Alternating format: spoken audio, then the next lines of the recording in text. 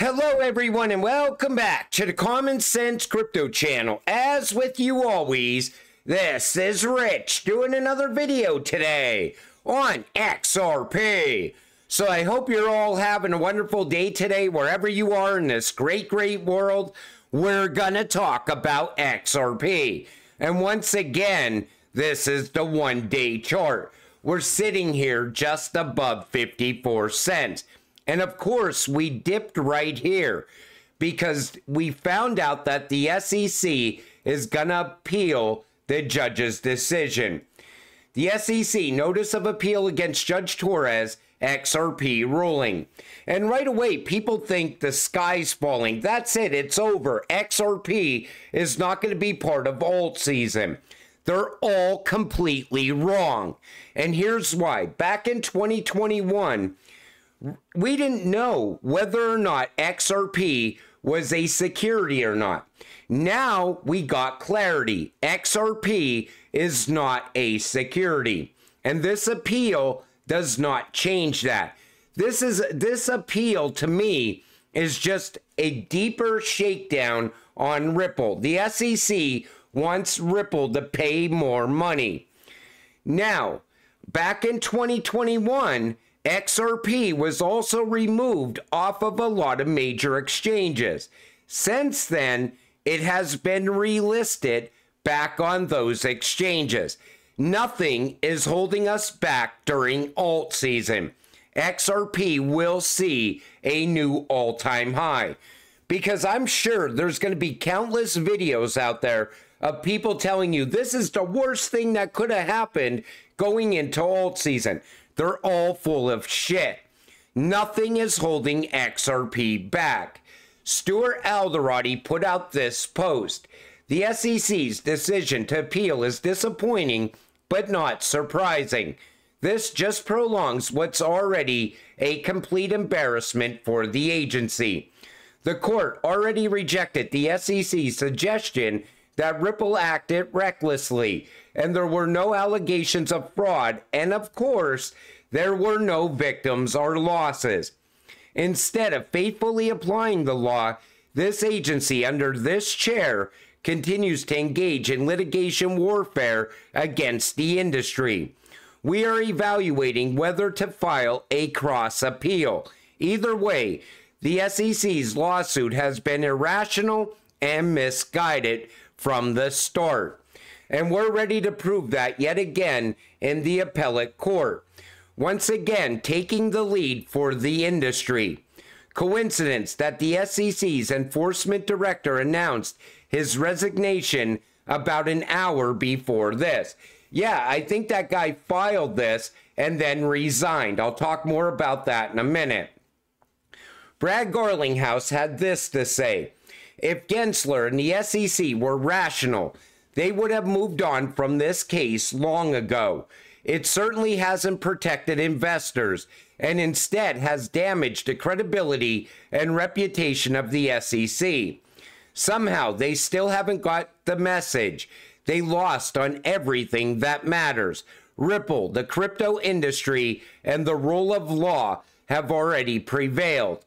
While we'll fight this in court for as long as we need to, let's be clear, XRP's status as a non-security is the law of the land today. And that does not change even in the face of this misguided and infuriating appeal.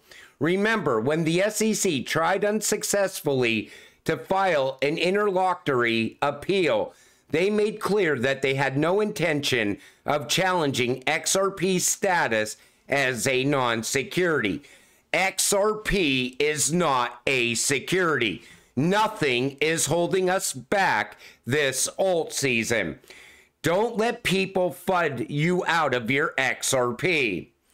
This comes from Tom Emmer, SEC Director of Enforcement, Gruel, encouraged lawlessness and chaos at Gary Gensler's SEC. He even admitted it to us on the record in 2022. Good to see him packing his bags. He filed this appeal, apparently, and then stepped down at the SEC. What a coward. The SEC's approach of enforcing regulations on a case-by-case basis without setting clear industry-wide guidelines has been particularly problematic, and Congress must have the last word and settle these issues. The next U.S. president won't define crypto's future. Congress will. And that's why I've been trying to tell you all along, don't listen to the talking points coming from these politicians. It is up to Congress to do something. And you see right here, meanwhile, Trump, who once called Bitcoin a scam, now vows to make the U.S. the crypto capital of the planet and pledges to fire SEC Chair Gensler on his first day in office.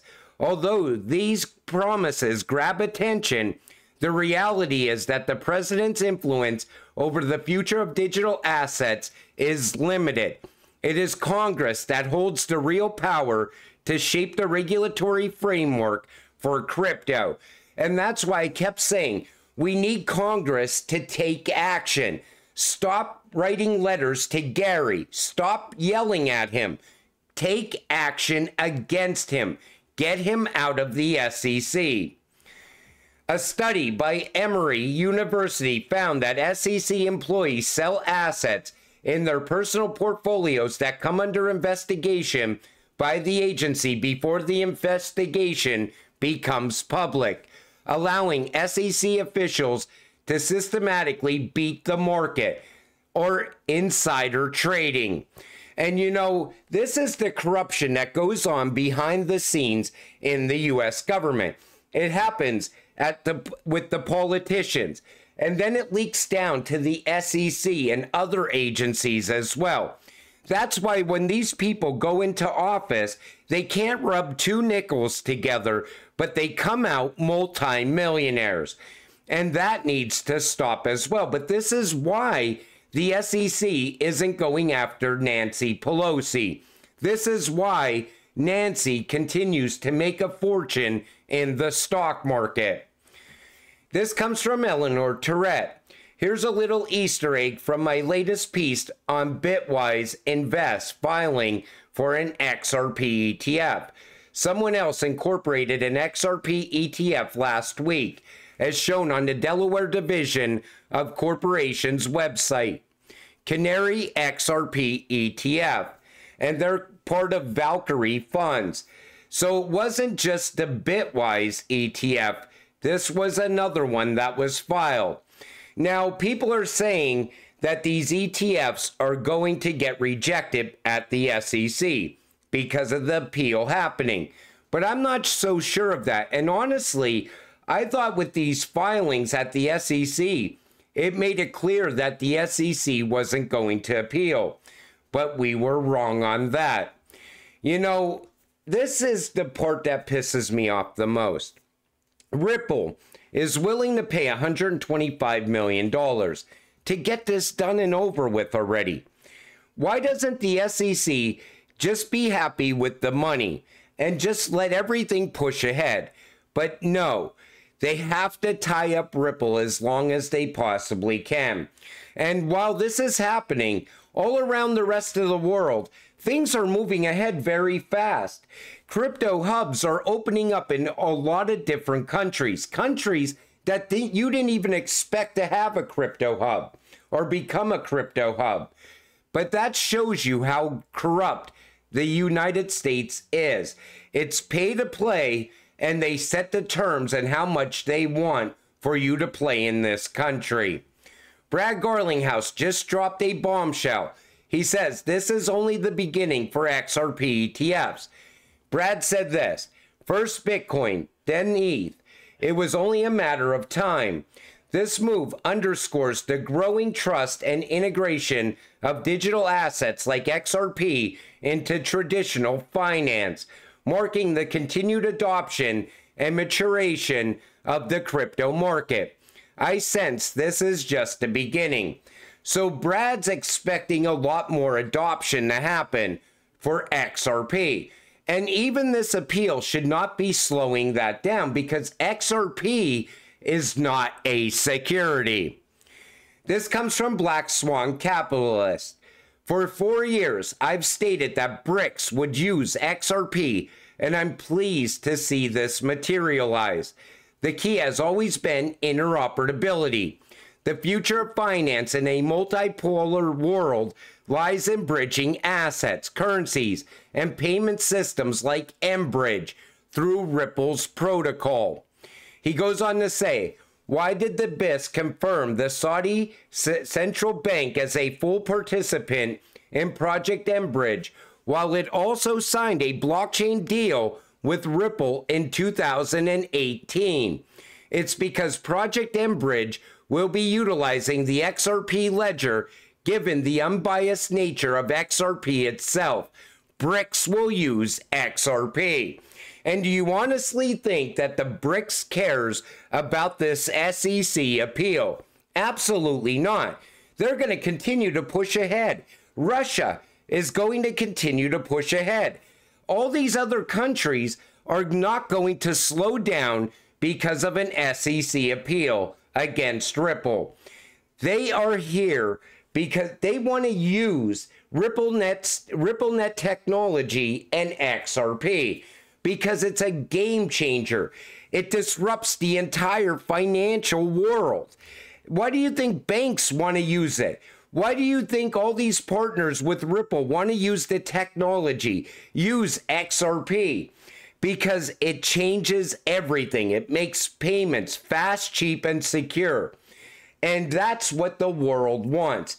The digital age is here.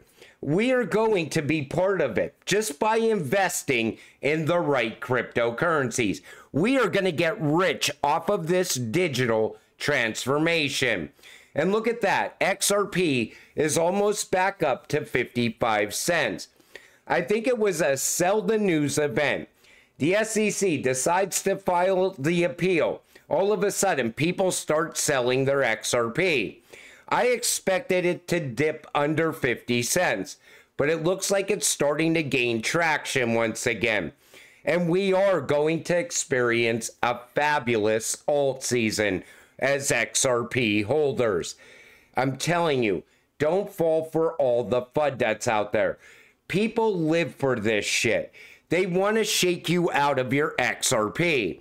They don't want you holding the disruption. They want you putting your money into the distraction, which is Bitcoin. Because all day long, that's all you see on X. That's all you see when the mainstream media talks about crypto. They only talk about Bitcoin. That should be a great indicator on where XRP is going to go from here. Because they don't want you to get rich. They want you as exit liquidity for people like Michael Saylor and BlackRock. BlackRock is not going to tell you to invest in something that's going to make you rich. That's why you always put your money where the real value is. And XRP is going to turn around from here. And we're going to see a great alt season. I stress that because I don't want you to fall for the FUD. But until it happens, stay patient, stay positive, and let's get rich together. With that said, I'm going to wrap up this video. I want to thank you all for watching. I appreciate all of you. I'll see you in the next one. Have a great night.